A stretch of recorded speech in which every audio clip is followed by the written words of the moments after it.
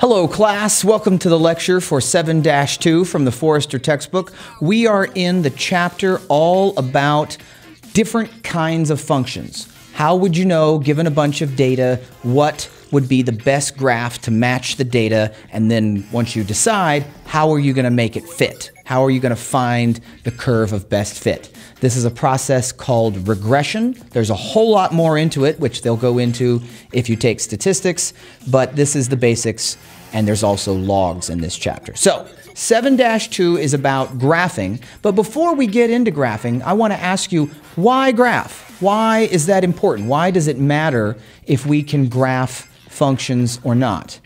Does the choice of our graphs matter? Think about that. So here is a graph that matters a great deal. A great deal, many decisions are being made based off of this graph. This is a graph of the number of human beings living on planet Earth in the millions over time. And as you can see on this graph, there are 3 different theories at present about what's going to happen to human beings. We are right there at the end of the little blue curve, and it's now the choice of, are we going to follow the red? Is that true? Are we about to do the orange? Is that true? Or is the green about to happen? And so, for example, 1 billion people's lives in China were affected by the change of the one-child policy based off of the fact that the Chinese government went from thinking that the red to the green was going to happen. So there are enormous, enormous daily consequences to what do you think is the best graph to fit this particular set of data, what people in power think is the right equation to match the number of people on this planet. Is it an exponential? Is it a logistic? Is it a linear? What's going on? So this is pretty important. That's probably about the most important one I could think of, but other graphs matter too. So, in this section, in 7-2, we will be talking about some of the basic shapes of graphs, some of the things that you need to know of the most fundamental kind, the most average, simplest sort of kind. And if you remember, when we did at the start of the year, we had in Chapter 1 a sort of broad overview of the types of functions that there are. And some of the things that we said were linear, quadratic, power, and exponential. Now, we've spent a long time talking about periodic functions because you never had seen those before this year in such depth as we did first semester. But now there is a need for you to understand how to make graphs of the other kinds. So what we need to be able to do is we need to be able to make equations. We need to be able to look at graphs and see just from a collection of dots, oh, this is probably that kind of curve. We then need to make that use that equation to plug in some particular x's and either extrapolate or interpolate more points along the curves or points within the curve between the data that we had. And we need to then be able to go backwards and say, well, assuming that this curve holds true, what is the x value where this particular y value happens? And one of the ways that we're going to do that is we're going to look and say, what is the curvature, in math talk, concavity of this curve, okay? So the things we need to go through today are linear, quadratic, power, and exponential. And these should all be broadly familiar to you, but maybe you haven't practiced how to do them, and I'll especially show you how to do them in your calculator. So linear, as you recall, is y equals mx plus b. That's the one that you always want to jump to for what makes a line. And the calculator has a wonderful way to do that for you called linear regression, which is abbreviated in your TI as linreg. Next up, there are good old quadratic functions, and we're going to be looking at graphs, so I'm going to use vertex form, that there's going to be the center of the bowl or the mountain, that point right there, the vertex, is at h comma k, and so that'll be prominently displayed in our equation. And the calculator has a wonderful way to show you that, called quadreg, where you have to put in at least 3 points, and then it can make a parabola equation for you. Then we're also going to have power functions where there's a power on x, and of course there's power regression in your calculator.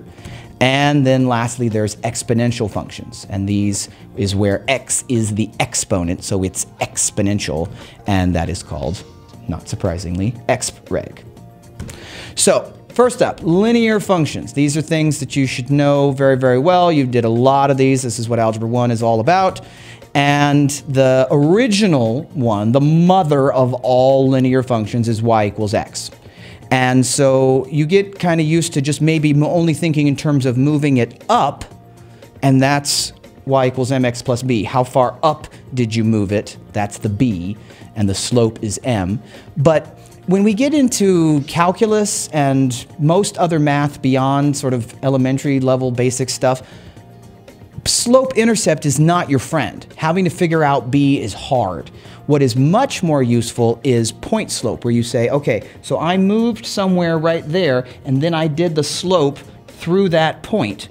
Why would I bother then backtracking and finding what the y-intercept is? I just care about the fact that I went through that point with this slope, and boom, you're done with slope-intercept. Ask anybody in calc, they'll say slope-intercept is more work and not worth it, as opposed to point slope. So this, I'm hoping I can sell you on this. I hope there can be maybe some testimonials from some calc students to say slope-intercept is more work, point slope is more fun, because I know you believe the opposite. So here are some examples. If you look at these graphs from the book here in 7-2, there are some examples of some lines. Slope is rise over run. This is a negative slope here in the middle, and there is a positive slope there on the end. So hopefully you remember all that kind of thing. If we wanted to make an equation for this line right here, we would say, all right, so if I went from 5 to 10 in the x's, that's a run of 5. But if I went from 19 to 6 in the y's, that is a rise, negative rise. That is a rise of negative 13. So my rise is negative 13, my run is 5, my slope is negative 13 over 5. Now, I could use that and try to backtrack and find the horrible fractional number that is the b of where this hits the y-axis, but I don't really care about that. So I'm going to do slope, not slope-intercept, but point slope form. And then I'm done. Then I don't have to work so hard at finding out all the other data.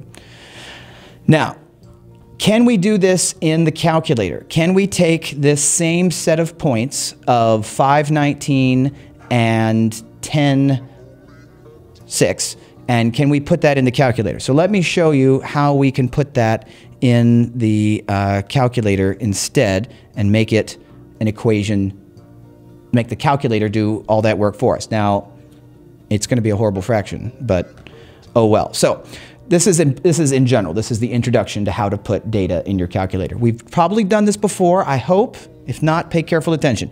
We want to turn to our statistics section. We want to enter data, that's statistics, and we want to edit the set of data that we have. So I'm going to press the stat button, then I'm going to press enter, and now I'm into editing lists of data. You're going to have one list for your x's, one list for your y's.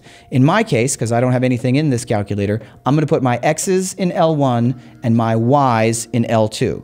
So the first x that we had was 5, and the second x that we had was 10. And now corresponding with that 5, I need this to match up, is there was a y of 19, and then there was a y of 6 on the second one. So now I've got two sets of data in my, 2 points of data in my calculator. And if I wanted to see those, I could turn a stat plot on, And then I could do zoom number 9 is zoom stats, and there's those 2 dots.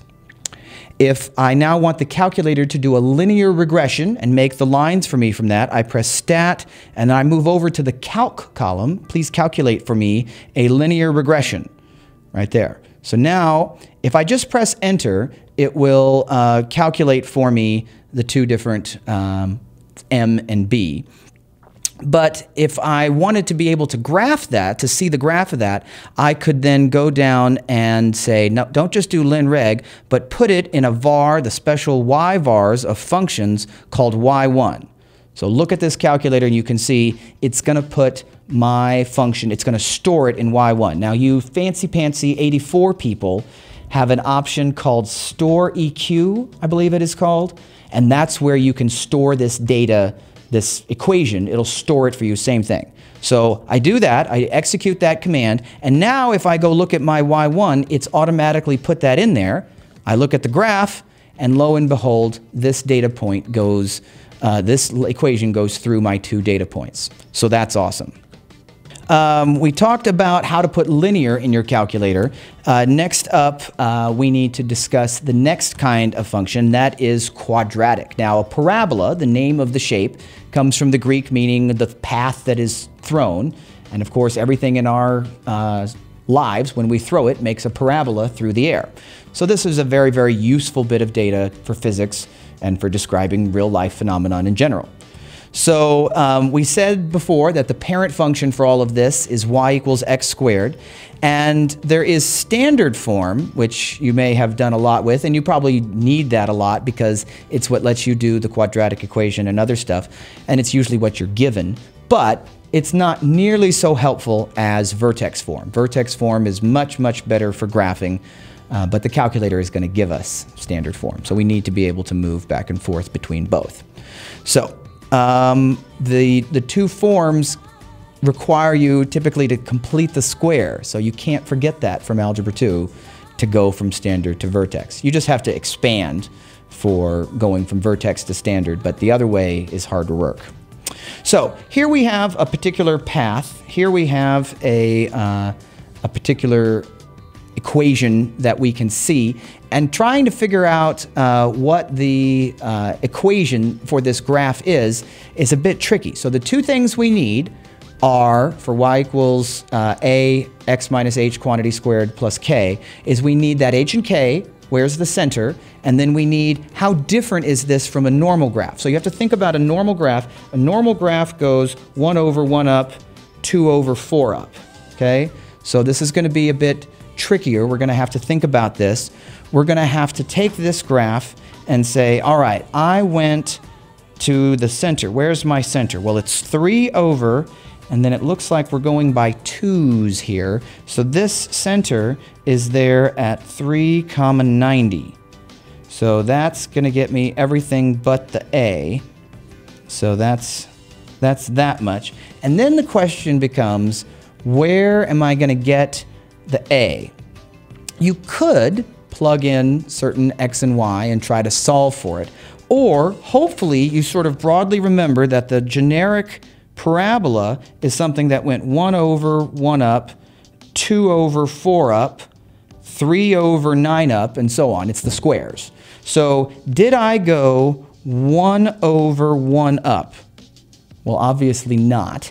I went 1 over, and then I went 4 down. So 1 over and 4 down means that this graph is not the normal parabola. It's one that's been flipped upside down, and it's 4 times stretched out. We've got a vertical dilation of -4. That's what this A does. So that's going to go away, and we're going to say that the equation for this is -4x minus 3 quantity squared plus 90. So the calculator will do that for you. Again, you're going to just put in data into the stats section, and then instead of doing linreg, you're going to do quadreg. So I won't show you that. That's pretty straightforward. That's pretty easy to do. But it does give you ax squared plus bx plus c. So less desirable. Quadreg. All right, next up, 3 of 4 things that we need to discuss are power functions. Now, power is when there's a power on x. Not when there's an exponent on x, that's exponential. So watch out for that. Here are some examples of what they look like. You're probably used to some of the most famous of these are y equals x squared, y equals x cubed. Maybe less familiar, y equals 1 over x. That could be thought of as x to the negative 1. So you got to be able to deal with that. But again, the calculator will graph a lot of it for you. You just need to be able to create these equations from data. So lock it in your mind. Power, y equals ax to the b. That's the kind of equation. And don't get it twisted. You can't do a times x and then to the b. You have to do to the b first. Exponents come first. So here we have an equation, a graph, that we need to find an equation for. And we've got some sample data points. So we said that the generic equation is y equals ax to the b. So let's plug in our data points and see what that gets us. Well, that gets us one equation where we say, okay, the y is 108, and the x is 6, and we don't know b. So that's one equation. And if I look at that first data point, I said, okay, the y was 4, and the x was 2, and that was to the b. Boy, what can I do with these two equations? Now, you might not have seen this before. This might be a bit of a ninja move, so brace yourself. You learned in algebra that you can add equations, subtract equations. Now, we're going to divide equations. Okay? So, watch what that does here. So, 108 divided by 4. Well, 4 goes into 10 2 times, remainder 2. And so then that is 27 is 108. So I just divided those two. 108 divided by 4. And now this part, I'm going to write it out longhand. Okay, let me write it all out longhand here so we can show you. We're saying 108 divided by 4 is a times 6 to the b over a times 2 to the b. So what about these a's here? What about these a on top of a? What can I do with that? Well, I can cancel those. And I said, so therefore 27 equals 6 to the b over 2 to the b. Now, 6 to the b over 2 to the b, that's, you can do the b's separately or you can do the b's together. So I mean 27 equals 6 over 2 quantity to the b, right? Because they're both getting raised to the power of b. So that's not a big deal. So 6 over 2 is 3. And so now we're saying, what power do I put on 3 to get 27? Well, 3 times 3 is 9, and 9 times 3 is 27. So the third power. So b equals 3. All right, so now I'm going to go back to my second equation. 4 equals a times 2, but I know b now is 3. So that's saying that 4 equals a times 8. Divide both sides by 8. A equals 1/2. So that means, final equation here, I can plug in all the pieces. Y equals 1/2 x to the third. That is what this is an equation for. Now, that was a lot of work, but you need to be able to do that. This is a new skill, so I want you to learn how to divide equations. But, of course, the calculator will do it for you. If you put in those two data points and you say power reg those two data points, then it will spit out 0.5 and 3 for the number out front and the exponent.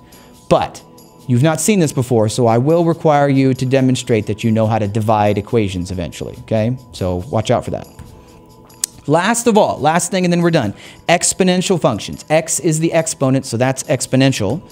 And these all have one thing in common. They look like power functions, but they're not. When you're looking at these, they don't go through the origin. That is the key thing. If you have an exponent, x to the third, you plug in 0, you're still going to get 0. If you have something to the x, you plug in 0, you're going to get 1. So it's not possible for an exponential function to go through the origin. A lot of times, that's the only way to tell. We'll learn some other tricks later. But for now, origin versus no origin. Okay? So here we've got another graph that we've got to try to figure out. Now, this one, you could get some terrible decimals and figure out this stuff, but at this point in that, I think I've already shown you how to divide equations, so I'm not going to be super interested. I'm willing to let you do this one in the calculator. So let's do that. Let's go over to the calculator. And this will be a chance for me to show you what to do when you've got a bunch of old data. So if you press the stat button and you go into edit, there's that linear data that I had before. Bleh. And you might have tons of data. So move up onto the name of the list, L2 in this case. Press clear, enter. And that just cleared all of L2. Move up to L1, clear, enter, cleaned all that up. Okay, so my X's were 2 and 5, and my Y's corresponding were 10 and 6. So now if I do zoom stat, you can see that I've got 2 points, and I want to curve through them exponentially. So I'm going to press stat, move over to calc, move down to expreg, choice number 0. And again, I'm lazy, and so I wanted to store it under yvars in y1. So here it comes up, and this is why I didn't bother making you divide it by hand, is that it's a horrible bunch of decimals. You saw that I stored it in y1, so here you can see in y1, look how many decimal places it did. Plush.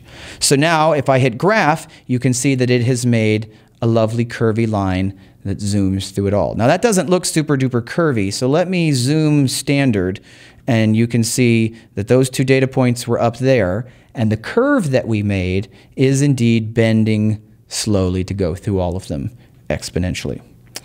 So that is how you get a exponential regression. We talked about linear regression, quadratic regression, power regression, and exponential regression. You need to keep straight the generic forms of lines, parabolas, powers, and exponentials. All these need to be part of your working vocabulary. Not only what do they look like, but what do they have as default equations. And a couple of them have 2 forms of the equation. Bleh. So this is a bit to get into your brain. We're going to have a bit of time to chew on this, but you got to be thinking about, okay, how am I going to know them when I see them? And I will see you in class.